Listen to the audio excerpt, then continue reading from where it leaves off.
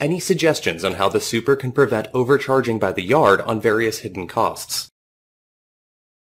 From the extent of work planned for a shipyard will have some idea of the budget for the ship.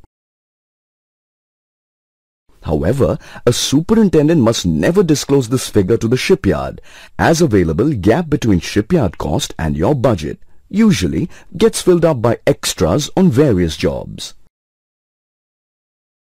While the yards provide quotations for standard items such as dock hire, shore power, etc.,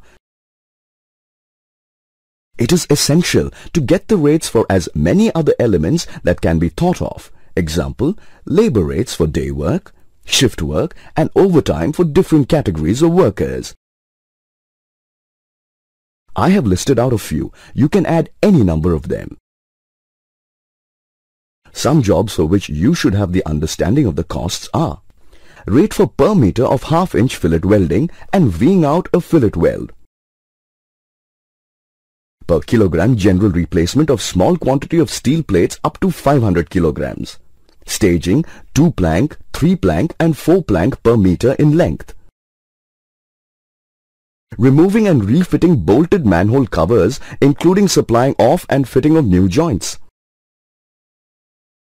checking only tightness of ballast tanks, draining of water, cleaning of ballast tanks if required, cleaning and gas-freeing fuel tanks if required. Outside specialists, repair teams surcharge.